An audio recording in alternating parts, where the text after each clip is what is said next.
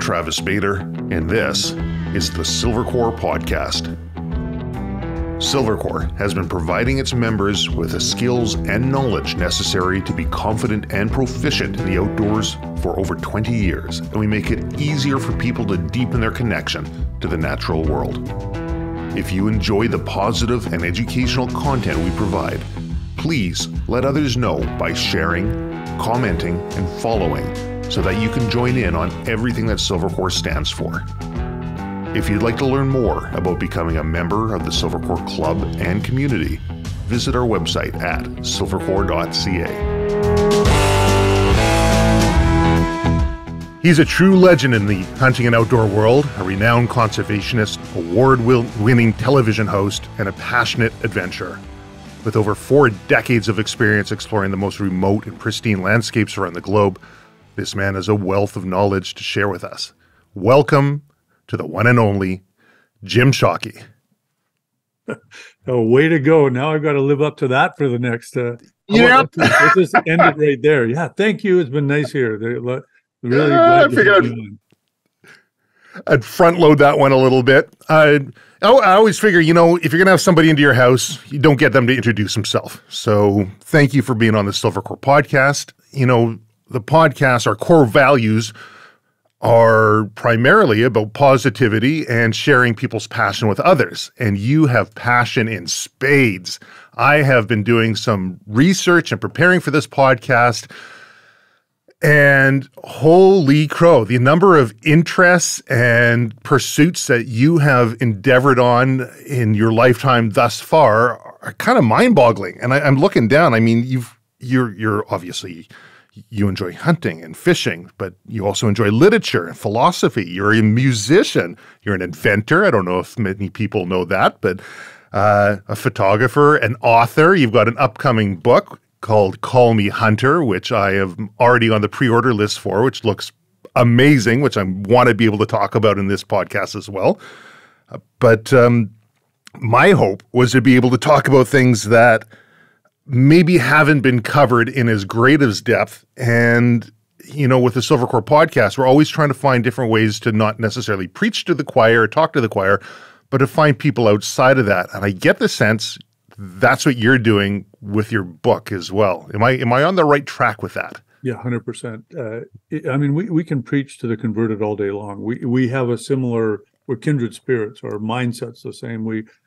Common sense is common with us. So, there's a lot of people that they would appreciate it and they would recognize it, they would relate to it, but they don't hear our message because we're always talking to each other. So the novel, the number one purpose isn't to make money. We're giving everything away, my wife and I, to a foundation, everything. What are you going to do? Bury yourself with a pot full of dollar bills?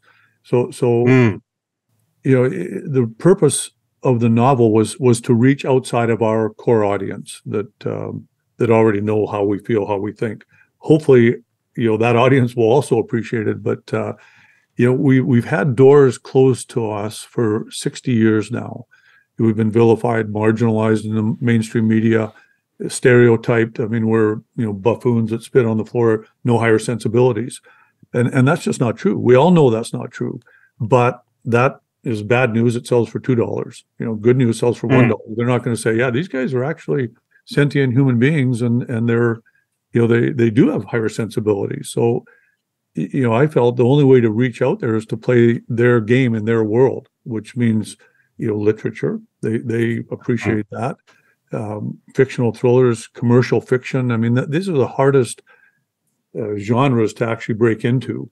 And ask Jack Carr. He's broken into it in spades. He's opened the door a crack, and thankfully, he's ushering some of us in as well. As many as he feels he wants to put his name on, and he did that with me.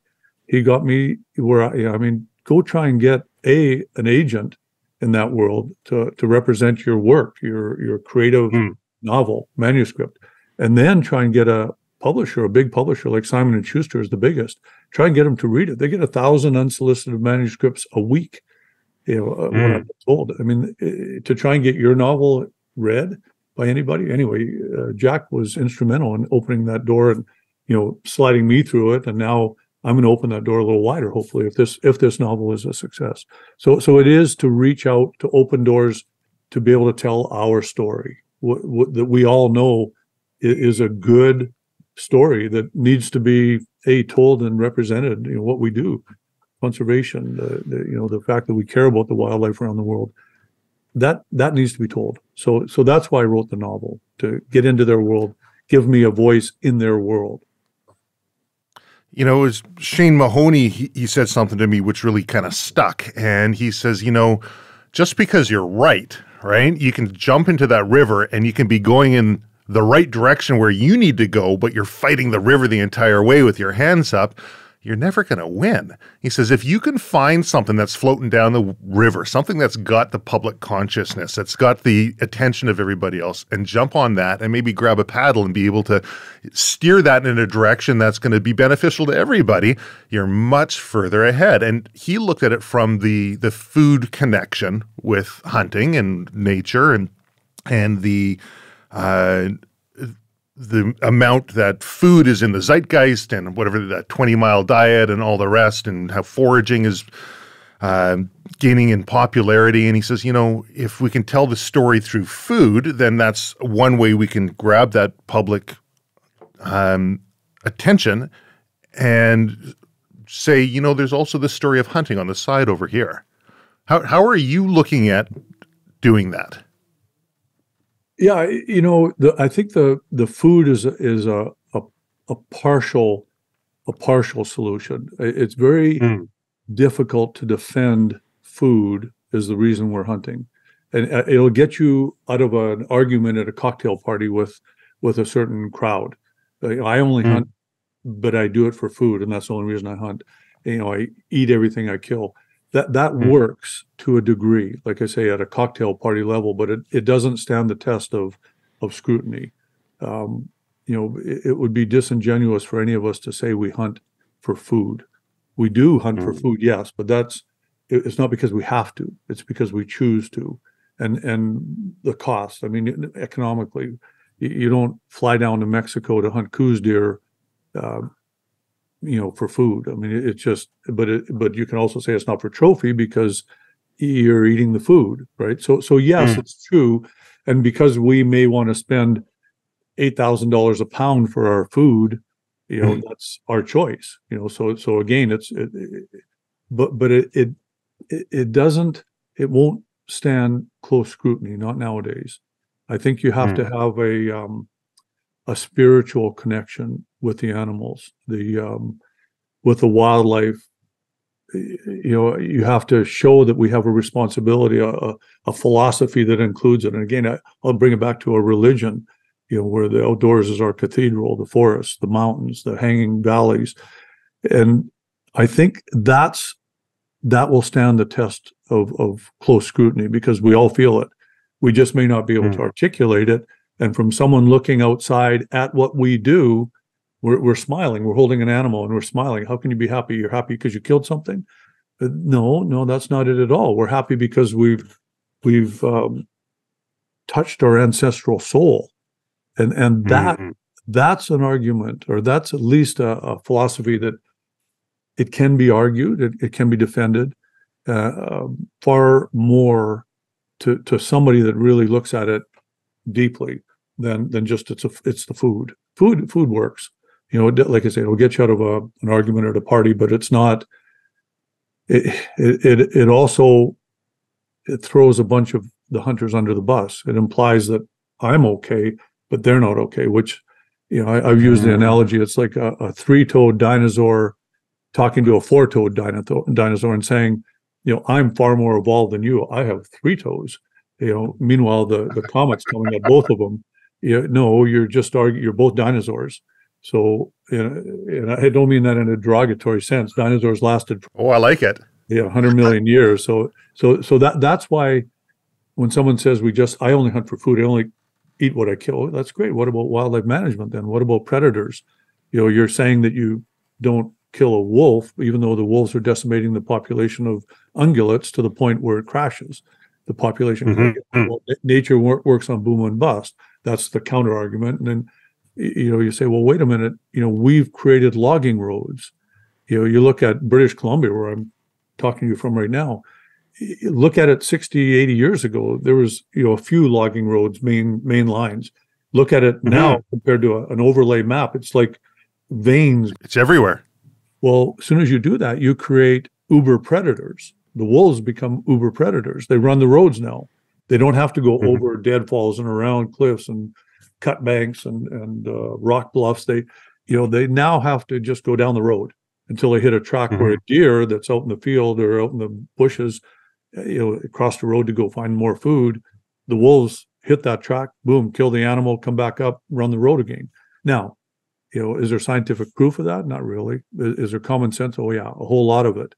That's what's happening. So for someone that says, back to the argument, that they only kill something to eat it and would never kill a wolf and never deign to kill a wolf, well, that again gets them out of the argument at a cocktail party, but it doesn't answer what we should be doing, or doesn't accept responsibility, which is management of the wildlife species on a scientific basis. So you're going to have to manage the predators. Well, I don't eat wolves. Well, okay, so the wolves kill all the ungulates, and what do you eat?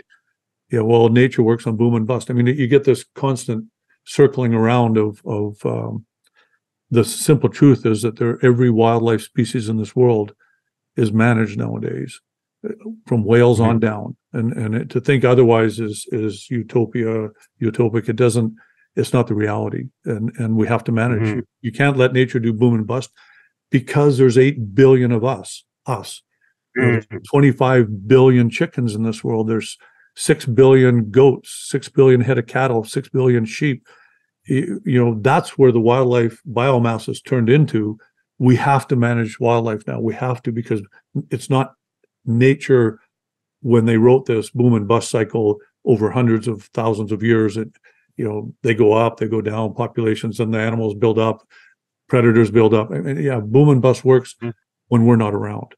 But right. So I just think it's a far more complicated issue than just saying food. It's food. It's not defensible in the long run. I agree. And you can't stick your finger in the bowl of water without expecting to see some ripples. And we've stuck our finger in it a pretty big way, and now we have to manage how that works. That's 8 billion of us. There's 8 billion. 8 billion of us. So I thought it kind of interesting. You're talking about the spiritual aspect. You talk to any hunter out there, and that always ends up coming up. That's something that most non-hunters might not think about, is that connection to nature that somebody who's out there in the environment hunting has, that deep sort of connection. And that spirituality side of things seems to be in high demand nowadays, with people seeking answers and seeking, since COVID and everyone got locked up and they're stuck in front of social media and watching all this different stuff coming in. Something I found really interesting is a number of public figures reaching out, talking about mental health, talking about spirituality, talking about how just getting outside, how beneficial that is for people to, whether that's on the crystal ball side of things, where they're talking about grounding and being out in nature and grounding their electrical magnetic field, to other people just talking about the calming and the mental health benefits to being outside. I think that's an interesting area. That's a multi-billion-dollar industry in itself, the whole mental health area, which I don't know if it's been properly or fully addressed in the hunting world. No, it absolutely has not. I mean, we know it, we feel it. So do I need to tell you about it? We know when we're sitting in a camp over a campfire and the sparks are going up and the northern lights are above us, and we have our cup of coffee, whatever it is, cowboy coffee, and we've had a good meal, we've worked hard all day, fresh air. We know it, and we'll talk about it. We feel it there, but how does that translate to talking to everybody else that's not out there? The ones chasing a second car, a bigger TV screen, a fancier restaurant. They don't understand because they're not doing it. And now when they're faced with their own mortality, say, holy cow, this construct of my world is actually, it's an upside down pyramid. It's really tippy. Again, 8 billion of us. It's a tippy world we've created. And when it goes, tips over, or at least shakes, they suddenly realize, whoa, these constructs that I've been working for, that I think are so important, Oscar de la Renta designer dress. I mean, I don't even know any of these guys. I know. You sound right. It's terrible that I can actually name a couple of them. Chanel, Coco Chanel. When you're striving for that, and that's the most important thing, and you have your poodle and you take it down to Central Park and look at my view of all the buildings, but then that starts to wobble a little bit, and suddenly that penthouse suite becomes a tomb, a jail first, and then a tomb, because you can't go down the elevators, you can't go down the stairwells, you're encased in this jail of people that you're not supposed to be able to touch and see, and it's not natural. It shakes up their world. And so that's why, of course, they're going to turn back to something that's real, that they can touch, that they can breathe, that they can feel, I guess, feel sated, feel satisfied, that they're living a life that is got value, because it's not value to have a $3,000 suit. It is if you live with a bunch of other people that all think the $300 or $3,000 suit is important. But when something like COVID comes along, and COVID was a joke compared to what's coming down the tubes for us, that's coming. That's nature. Nature gave a shot across our bow on this one. Or I don't know, nature. Well, I mean, we are part of nature. We're instruments of nature. Yes. So if we constructed this virus, we are acting at the behest of nature, and it's an experiment. Again, you start getting into a big philosophical talk on this stuff. But COVID shook up a lot of people's world, and that's why they needed something real. That's why prices out in the country went up for land, because people wanted the ability to walk out their door and eat a radish from their garden. They didn't have to rely on somebody far away. They could, get a chicken and have it lay an egg. That's a pretty alluring life when, pardon the language, shit hits the fan. And that's what happened. And it didn't really, but they thought it did, and that was enough to shake up their world. So yeah, I think it's a good thing that people are starting to reach out into the outdoors, but we have to be careful what we wish for too. The flip side of that is 8 billion people. Again, I keep coming back to that. That's the issue. So 8 billion people living in the outdoors and wild and free. Is it wild and free anymore? Is there just 8 billion people from New York City living where we used to go and commune with nature? And then like I say, the deeper you go down this rabbit hole, okay, then who gets to do that? Who does? Who gets to be a hunter? Because you can't have 8 billion hunters out there. We never did. Historically, not even percentage-wise, we never did. 10% of us were hunters, and 90% of us were support for the hunters, basically. We supplied food, and we were good at it to varying degrees, that 10%. And the others tried when they had to, and they gathered when they could. But really, they were support for what we were doing. We were the ones that were providing. So there were 8 billion people. There weren't 8 billion hunters. So, the whole tribe wasn't hunters. And yeah, we're going to have to, it's going to be an interesting future. I mean, talk to me in 10,000 years. That'll be an interesting conversation. We saw it coming and we didn't do anything about it, or we couldn't do anything about it. And in which case, is there something that can be done about it? I don't know. I don't know what the solution. Take a lot smarter person than me, but I think we have to look at this whole picture in a not only more worldly terms, but in a temporal terms. In thousands of years, what's really happening out there? 8 billion people. If anybody thinks we're going to be able to maintain this population growth for another 1,000 years, 1,000 years. I mean, 1,000 years ago wasn't that long ago. I mean, 800 years ago wasn't that long. No, Genghis Khan was running around 800 years ago only. We're talking not a big long time in certainly geological time. It's a nothing. So, but 1,000 years. Let's talk about it. We can't maintain this growth. It's impossible. the resources aren't here. We're already, like I say, how many chickens? 25 billion chickens. Arguably, the most adaptive creature in the world is chickens. But anyway, like I say, you if you start me on that, it gets deep, and it's not as simple and facile as just going outdoors for fresh air. There's a far, like I say, we have our ancestral souls inside us, and when our world gets rocked, that's what we turn to, and that belief structure, that peace and freedom and serenity, a sense of why, answering why. That's important to us, and that's what COVID did. It shook up people's world.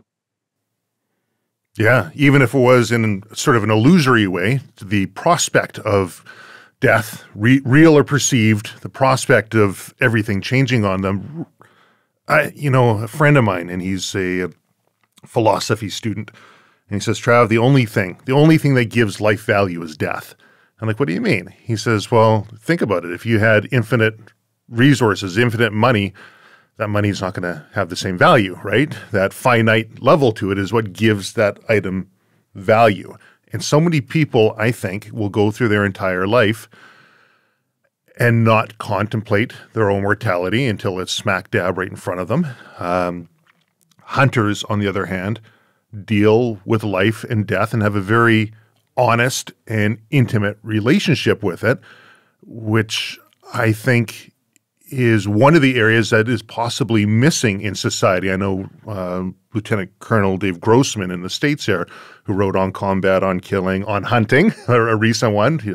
But he talks about how death being behind closed doors and the effects that has on society. That's one full tangent that came to mind when you're talking there. But the other one that I think might be a more positive way to even look at is, if only 10% of the people out there were hunters and the other 90% were supporting them, how do we celebrate those 90% so that they feel valued for the support that they're doing and they're a part of that conversation? When I was in Germany recently, I was talking with a fellow who's the head of firearms training and hunter education for the Bavarian region. And one of the things he's talking about is, a guy goes out and he's successful on his hunt, a guy or a girl. And it's then incumbent on them to come back, and they're buying drinks and buying rounds for the rest of the crew, because they wouldn't have been successful if they didn't have the camp cook, if they didn't have the person helping set things up with logistics and all the other people who play that integral role. So 2 different tangents. I'll leave it for you to go wherever it interests you. Yeah, a relationship is based on communication, and and arguably respect is the true basis of love. When you lose respect, when you're not communicating anymore, you take the other person for granted, and therein lies a fundamental problem with marriages, and that's just on a one-to-one level. But the same thing goes with our greater community. When there's no conversation, and I'm going to now flip it into urbanization. We've urbanized over the last 60 years. We've urbanized, and things have come pretty easy to the people in the city. So it's really simple to take for granted where their food comes from. For instance, farmers, ranchers. Before we were agrarian, we were hunter gatherers. So that food came from hunting wildlife, and it still does in many parts of the world. So the people, the urbanized majority, have lost respect for our skills, the ones that provide it, the ranchers, farmers. I mean, they'll shut down ranching because cows emit gases. I mean, it's absurd. But what they're doing is, that's a lack of respect. It's a lack of communication, and ultimately it results in entitlement and a separation. And that's what we've had. The urban center, and I'm not saying every single person, because I'm not going to stereotype. We've been stereotyped. We know what it feels like. And but generally, they've lost touch with what brought them to the table. And it's only 60 years ago. Go back 60 years ago. Yeah, there was big centers, but the vast majority of the people, or a majority of the people, were in the rural areas with chickens, with goats, with their cows, planting their gardens. Anything excess they took to the market. So the city people provided what they provided: accountants, lawyers, all those important things. I'm sure there's a lot of accountants and lawyers right now that are throwing stones at my picture. I'm ducking and weaving right now. They're accountants and lawyers. They're going to miss anyway. That's so. It's. I'm sorry, but I mean, I love life. You said at the beginning, passion. Yes. Even this that we're going through is a challenge, and it's an amazing. I mean, wow! Look at what we're going through right now. Look at the challenge we're faced, and the accomplishment is directly proportional to the challenge. The greater the challenge, the greater the accomplishment. So when we come out of this and figure it out, I'm hoping we do. We can stand proud at that point. Going backwards to your second point about hunters understanding your buddy, the philosopher, that life is given value by death. That's 100% true. And any of us that are myopically going through this world thinking that they're a cosmic event and it's never going to happen to them, it is. It's and hunters know it. Goodness sakes, if anybody knows about life and death and has a sense of an understanding of how important it is, it's a hunter. I mean, I've seen it over and over. I've met a death. It's we understand it, and it understanding it though and putting it into a personal, I guess, personal relationship with it is a different thing. And right now in my own life, I'm my soulmate, 39 years. I mean, literally head over heels in love. The first date with this beautiful woman and healthiest, dancer, yoga instructor, never ate a deep fried anything in her life, 66 years old, and suddenly diagnosed with terminal cancer, no hope, 3 months to live, maybe 9 if you do chemo, and it's been a year and a half. So here's me now, and suddenly this life and death that I've understood my whole life is right here, close to me. Can't be closer. Your child, my soulmate. My job was to protect my soulmate and our family, and it's not easy. It's not easy, and I can't tell you whether back to your point. Being a hunter, we have a sense of it, but we went to the palliative care team the other day, and they were trying to help me, but I basically said to there's 5 or 6 of them. They're younger. So have any of you gone through this? Well, no. Well, you've seen other people, you've observed it, but have you ever felt it? Well, no. So you're trying to help me that's going through it right now, that's much older than you, that's seen death, seen life. And I'm trying not to be disrespectful, because I know they're doing their best. Right. But I don't think that what they had to offer was going to help me, because I think as a hunter, knowing life and death, I'm hoping that we do have a sense of that, and that this doesn't need to be locked up behind a door and feared, fear of death. I have no fear of death. I never have had a fear of death, or I wouldn't have done most of the things I've done in my life. It's death is just part of it. Without that, it's, again, to your buddy's statement, the philosopher, your life doesn't have any value if you've taken away death as an option. Now, you don't seek it, and I saw a thing recently where there was a hunter, I faced death. I'm not afraid of death. Well, no, that's not right, because you should be following the 5 rules of being a hunter, which is safety, safety, safety, safety, and safety. Because the whole purpose of hunting was to go out, bring something back to your family to begin with, and then your greater community, so that all of us survive. So you shouldn't be seeking out death. There's no beauty in that. There's no romance. There's no honor in that at all. To go seek death and I'm going to face death. No, you're not. You should be avoiding it. You should be doing everything in your possible power to not go there. But when it happens, you should never fear it.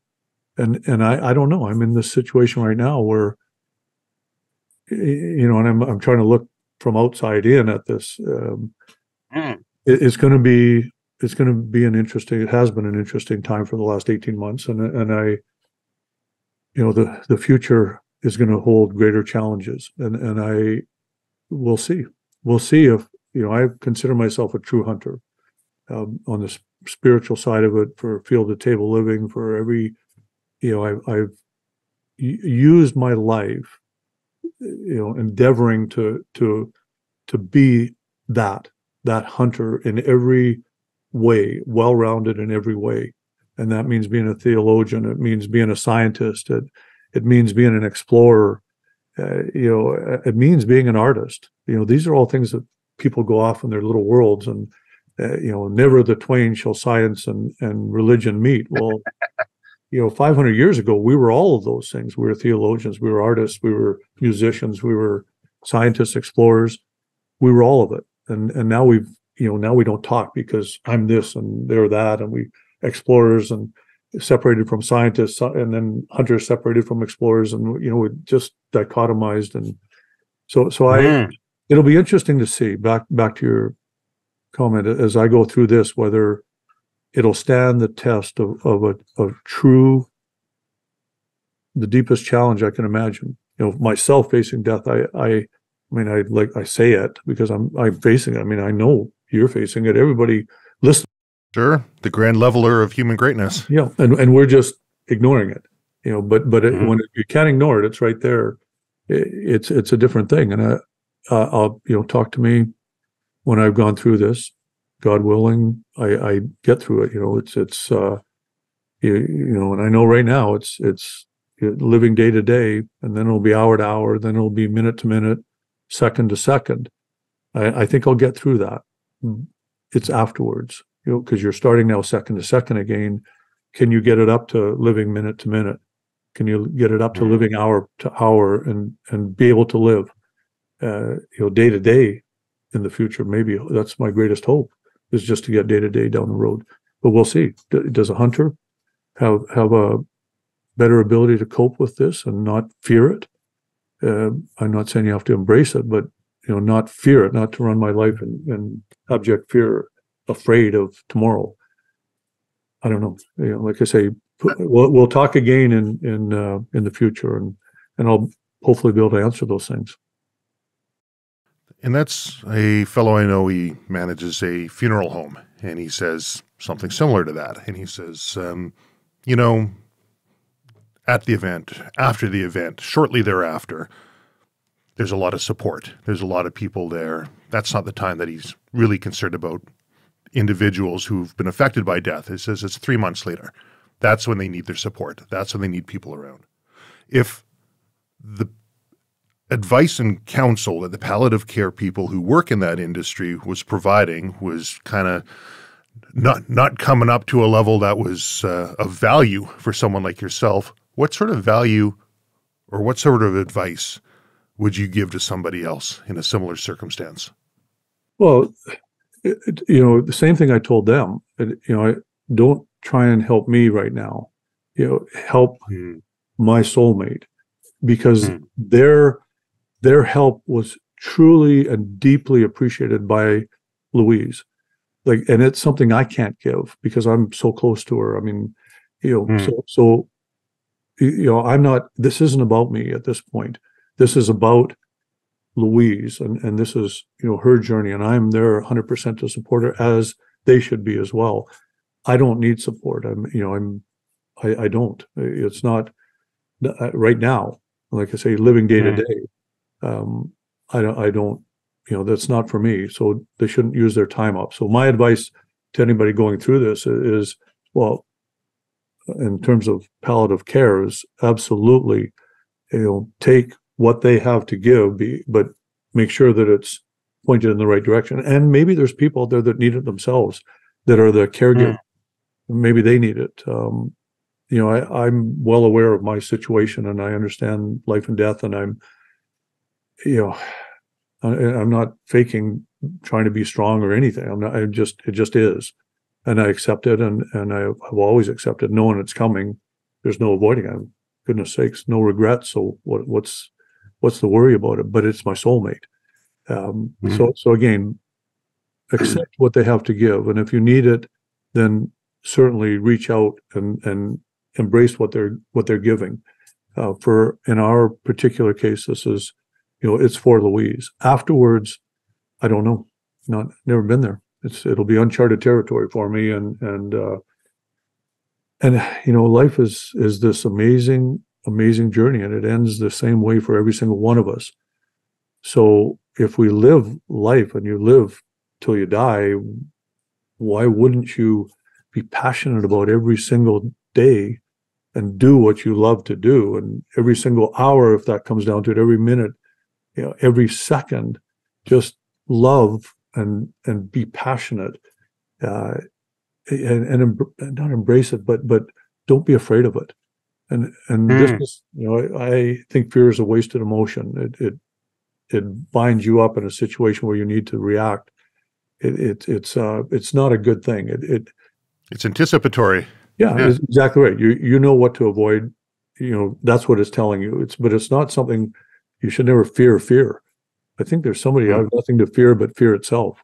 Truth. Whoever said that, I should be able to pull that quote out of whoever said it. But it's the absolute truth. You never fear, and fear is just a warning. It's it's spidey senses. It is, and that means, okay, switch on, because you're alive right now, and know you're alive, and whatever's inside you is telling you you may not be in the future. And we, although nowadays I think we fear discomfort more than we fear. We just can't even see past discomfort. We're afraid of that. So it sounds like finding value in being of service to others is something that Viktor Frankl, the father of modern logotherapy, is one of the areas that he looked at in his book, Man's Search for Meaning. In doing my research on you, it was interesting. So Jesse Reardon, I had him on the podcast before. What a great guy. And I don't know what you have on him, but it must be good, because I couldn't get any dirt on you from him. Everything that was coming out of his mouth, it just sounded like family. Sound like there's a family relationship. In doing my research, I'm looking through government records. I'm looking at things that you've done. You speak at engagements around the world on conservation topics. All of the ones that I looked at, I was surprised and not surprised. I don't know if I'd say surprised, because it confirmed a suspicion from my research. I look and I wonder how much you charge for that event. Zero.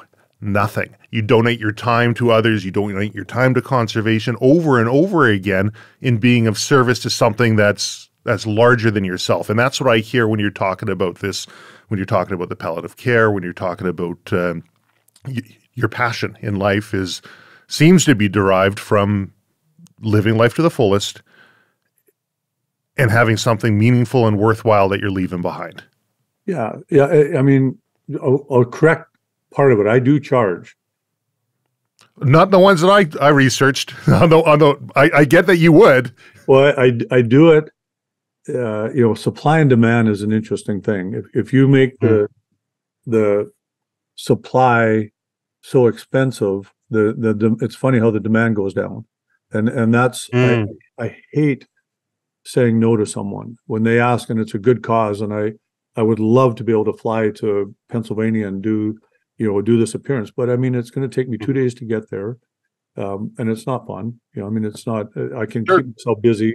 Then I'll speak at the event, and then 2 days to get back. So it's 5 days of my life taken. And I love the idea of being able to. If I was next door, I would do it 100% for nothing. I just spoke at the BC Wildlife Federation here a couple weeks ago. The same night, we had a hospital foundation event to raise money for our hospital. Well, the hospital foundation here locally. So I drove up, spoke at the BC Wildlife Federation, no charge, and came back down in time to see the auction item that Louise and I donated for the auction, which raised the most money of of any other Wow. action item that night. It was a night at the museum for 20 people, whatever it is. $5,800. So I was there, and Louise went there first, and she's not feeling well. So to her, it's also important to, even though she's not feeling well, to make the appearance for the community, to set an example. I think it for us at this point in our lives. I mean, I worked hard my whole life to get ahead, quote unquote, whatever that means. But we're giving it all away now. That's we can give it back. We're creating a foundation to give this museum that I'm sitting in right now, our Hand of Man Museum, and it's a big place. So it's 17,000 square feet. It's all renovated, state of the art, everything in here. We're donating the land, the building, the contents, which is, I don't know, millions and millions of dollars worth of stuff, natural history, cultural arts. And we're, planning to sell our ranch in Saskatchewan, put all that money into an endowment that goes into the foundation as well to cover expenses for 40 years. And that way it can always be donation only at the front entrance, which it is right now. It has been since we opened. I grew up in a trailer, so I could never have come in if there was a cover charge.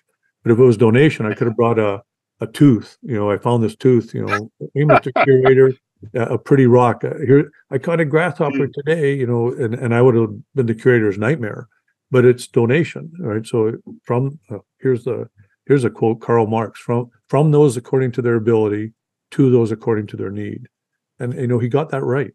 He did. He did. That's about the end of what he got right. But that part was right. If we can, we should give back to the community, because what are you going to do?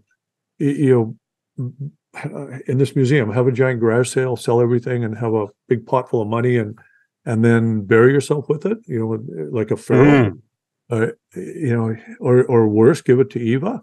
Oh my goodness, our daughter, she would have the most Chanel purses. I'm throwing her out of the purse. Bless her. But they're doing well. You don't do a service to your children by giving them so much that you take away their opportunity to succeed in their own right and to be proud of something that they created. So to give, we tend to do that, our generation. Like I said, I grew up in a trailer park. A conversation every night when I was young was whether Dad would get laid off, and could we afford to pay the mortgage when we did get a house. That's, I don't want my children to have to worry about that. So I did everything to make sure they were protected from it. I don't know if it's the right thing. It made me reach and try and push to my limits, and it made me find a soulmate that we were partners in that. We did this, I did this, she did that, but together we always worked towards that common goal. That's something I'm very proud of. And my wife, every day, this morning we sat there having coffee, watching outside, the quail and the rabbits and the squirrels. There was deer in our field, and we're very proud of what we've accomplished, because we accomplished it. No one gave it to us. And so when you give something, you sometimes take away the motivation, and B, you steal the person's life, that child's life, if you don't let them actually go out there and challenge themselves, see what they're capable of. So I don't know. We're giving everything away, and that's and I speak as much as I can for free, but there's expenses sometimes, and sometimes the places I speak at are they're doing good causes, but they're also making good money, and it's I have to be responsible financially. So I do charge. Sure. I know there's people, wait a minute, he charged us to speak, but if I can do it for nothing, I do it for nothing. Not for nothing. I do it because it's a good cause, and because I can. Because I can, I should, and so I do my best. It doesn't mean that trust me, good from far, but far from good. Don't look too close, because there's, I have an ego too, and I have ambitions, and that takes money.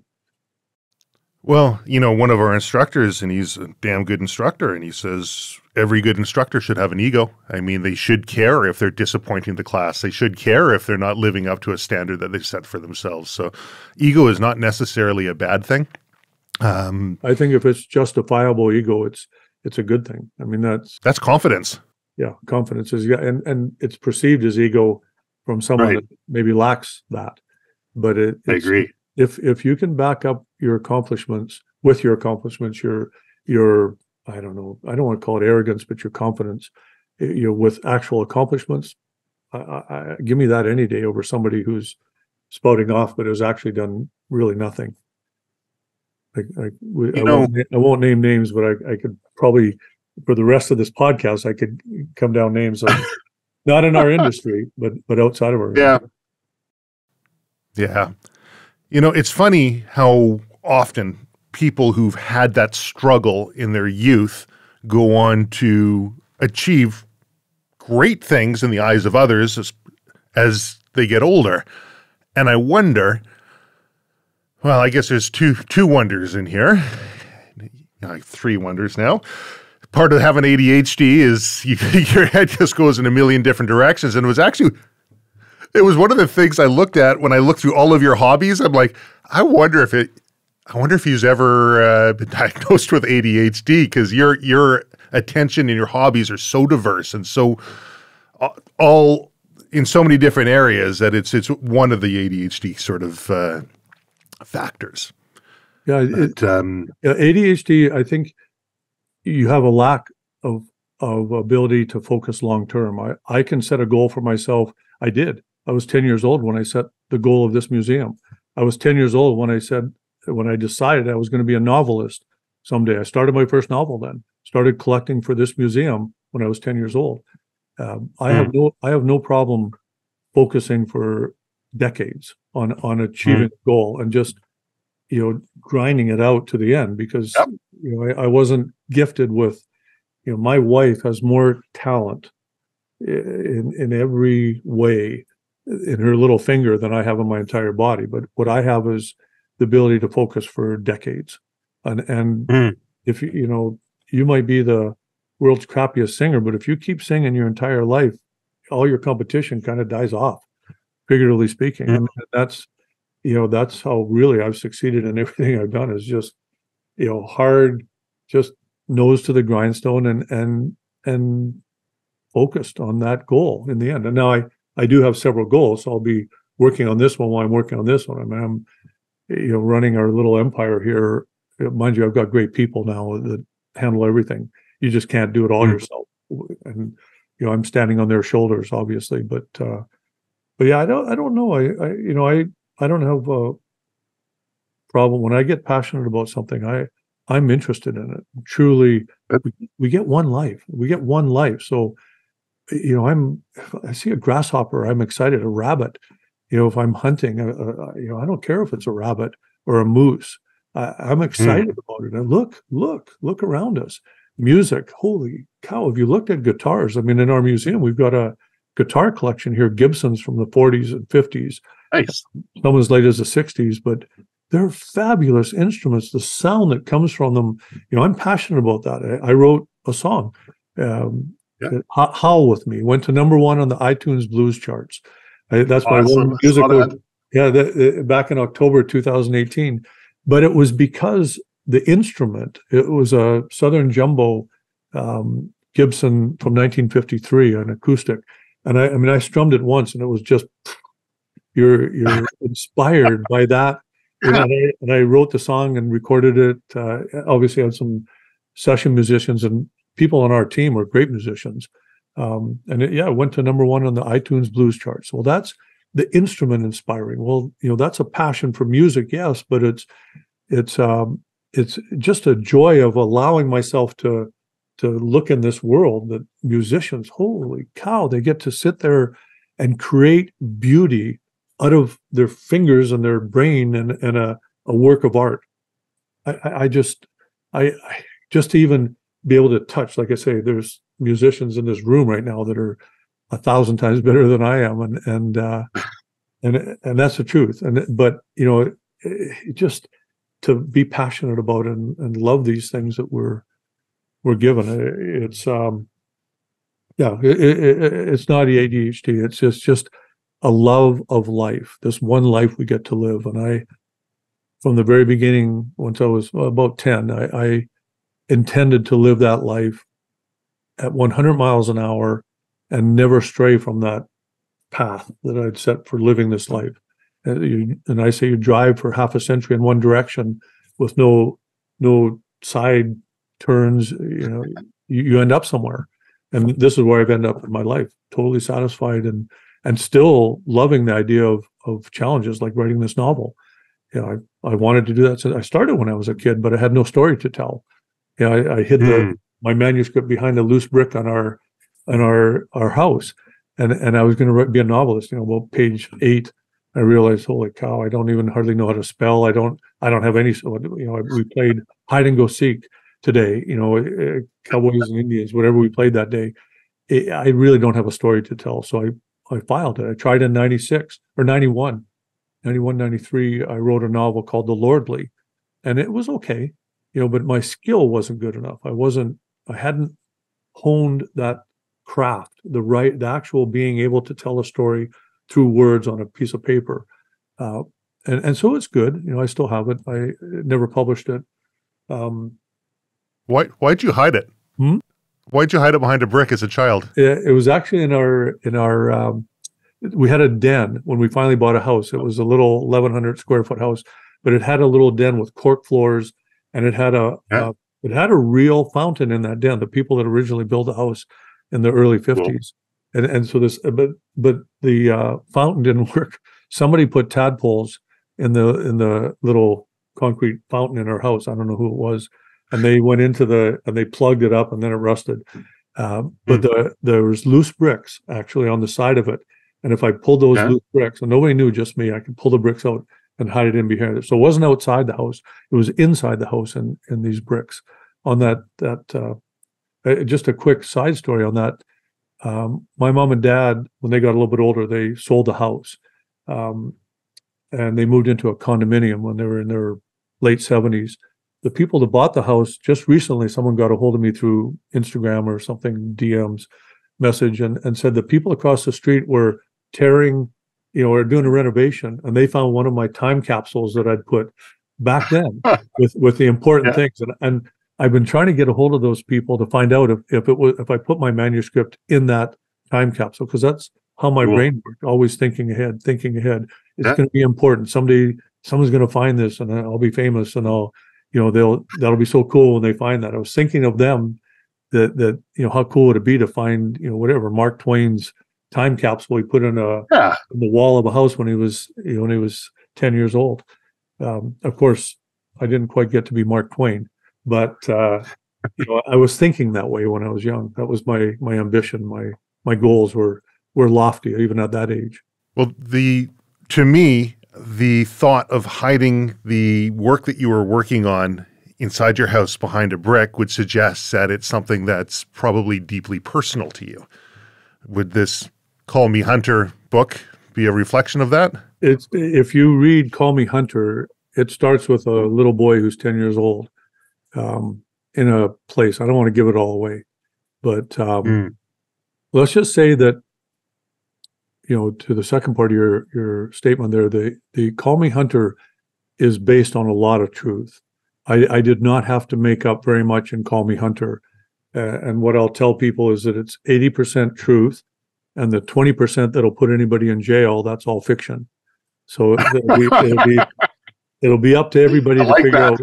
Yeah, I like that.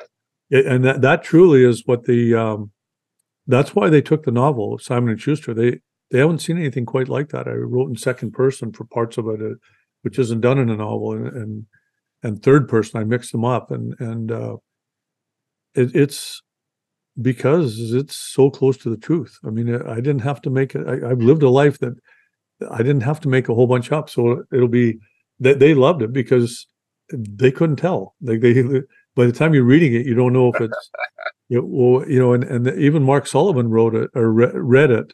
He got one of the advanced reader copies. Mark Sullivan, fabulous, best-selling, #1 bestseller twice at least on the New York Times bestseller list. He emailed me from Dubai, I think, or Arabia, somewhere up there, and he said I've been reading it on the airplane. He said you've what was it? You've captivated me, something to that effect. And he said that's what a good novel does. And he said I put it on my cell phone so I can keep reading it in the for the rest of the day here. And he said he if it's his quote, as he was reading it, it was difficult to tell what's real. There's so much real in there that he knows is real. What isn't? Mm-hmm. Yeah, that's the beauty. But it does start back when I was, the character in the book, whose name is Hunter. It starts at the age of 10 for that character in the book. Yeah. So as far as hiding it, and was it close to home? I probably hid it because it wasn't that good, and I didn't want anybody, my sister in particular, to get it. My younger sister is a great writer, truly talented, and librarian in her life, and has read more novels than anybody I know. I probably didn't want it to fall in her hands and then be critically panned before I even got the darn thing past page 8. So that's more likely the reason that it was personal. So I'm looking at the time, and I'm very conscious of your time here. I have a whole ton of other things that I'd have loved to be able to go on, but I realize you do have other appointments you got to be at. I got some stuff on your handwritten journals, your mentorship you do, bird watching, charitable work. We'll answer them real quick, and we'll go into them another time too. We can go in more in depth, but just your list there, my journals, my journals from my travels in Africa were over 1 million words. A long novel is 130,000 words. So I had over 1 million words, just my journals from Africa. We're going through those right now. Someday they'll be published. I'm not sure if they'll be posthumously or when they'll be published, but they are being, I think we've got it down to 180,000 words. Ken Bailey is a dear friend of mine and a great writer and technician. I mean, he's my go-to guy when it comes to cleaning up that kind of work. He's just good at it. So yeah, those journals that's just Africa. Then there's North America and South America, South Pacific, Europe. I mean, they're Asia. There's a lot of words in those. I kept journals religiously. Obviously, I'm obsessive compulsive, maybe not ADHD. But again, I thought it would be important someday. So I kept journals for that purpose. And waiting in the wings, I've got 5 books as well that are. Call Me Hunter is that's the one I really care about. That's not care about, but that's the one that I need to put out first. That comes out in October, yeah. And I think you can pre-order it already. Just Google Call Me Hunter. But I've got 4 other books that are done, 4 or 5, 4. The one's on bear guiding stories that, just stream of consciousness stories. It's all done, it's copy edited, ready for design. There's another one, there's 2 humor books that if I have any talent writing, it's probably humor. And I did that for under pseudonyms for a long time. Ace Tadler? Ace Tadler. Yeah. There you go. Yeah, you knew it. So those books are ready for design as well. They're done. And then another one, a family one I wrote this last year, 53 stories. They're questions that I answer, as we're going through this journey, Louise and I, over this last year, and about her past and my past, and even our parents and grandparents, to tie it all in for our kids, along with photographs. That's 480 pages, and it's being copy edited right now. Then plus my journal. So those are all waiting in the wings to come out. But Call Me Hunter is the most important right now. That's the one that's looming. What was your second? Was it poetry? You asked poetry? Oh, we got poetry. We didn't talk about a UFO encounter, brain teasers, puzzles, magic, all of these other things that I've researched on here. But we've got a lot of material for possibly a future podcast. But like I say, very conscious of the timings that you have here. Yeah, believe it or not, I'll tell you why I'm on a timeline today. About last July. What are we right now? We're in almost June. So it's been almost a year now.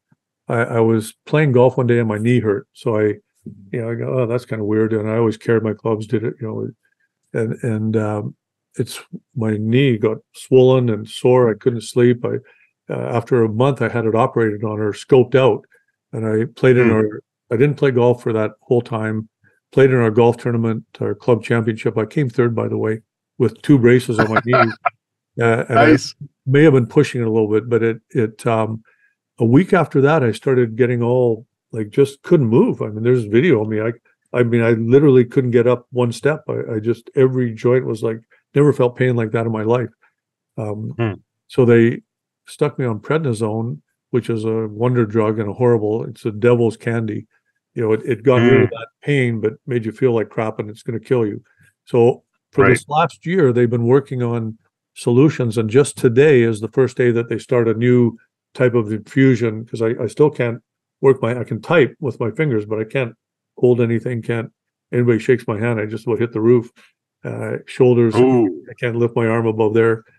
Certainly haven't been able to golf for a year. So it's quality of life is a little down on the physical side, pain, everything I do. But today they're giving me an infusion of some new wonder drug I'm sure in 10 years, they'll find out that it makes people grow a third eye on their forehead, whatever. But that's what I have to go do. And I couldn't even have I wasn't supposed to have a coffee this morning, but I did have one because I think they probably just don't want you to go to the bathroom while you're sitting there for hours getting infusion. So that's what I have to do. I mean, how pathetic is that? I have to run up to a hospital an hour north of here and get stabbed and injected with a bunch of chemicals. So, but I mean, what the heck, right? It's all part of it, right? It's the game we play. It's part of the journey, and it's the price we pay for the privilege of being this age, 65 years old. So it's a privilege to get to this age, and lucky that I got here. Actually, when you look at the various situations I've been in, so if it means taking whatever, trying, I mean, what the heck? It's just this one. 40 years, it's not going to make any difference, whatever is going on today. So it's just, like I say, you just embrace life. You get one life. I mean, live it with passion and love to, that degree, do what you love doing and live with passion. I couldn't give anybody better advice than that. Thank you so much for being on the Silvercore podcast. We will have links in the bio in YouTube where people can order Call Me Hunter, and I really enjoyed this conversation. Yeah, it's my pleasure. It's always fun. I love a good podcast interviewer. It's an honor every single time, and again, really enjoyed the podcast today.